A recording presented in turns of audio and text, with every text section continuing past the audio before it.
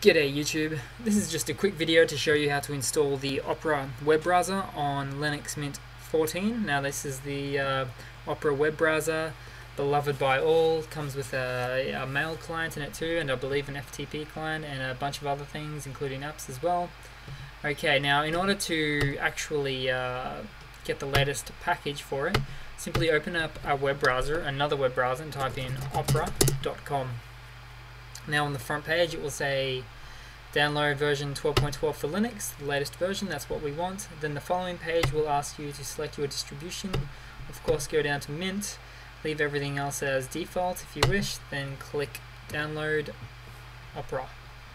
Then a window will pop up saying what would you like to do with this, and just make sure that it opens with GDebi package installer, or you can save it to a file and let it open from the location that you save it to. So now I'm going to start downloading that, and when that's done, all you have to do is locate the file wherever you have downloaded it to, likely in your downloads folder or somewhere like that, and just double click on it or right click on it and press open. Now from that point a package installer will come up and a later version is available on the software channel. That's actually not true, don't worry about that, and click install package. Throw in your password, follow the prompts, and there you go.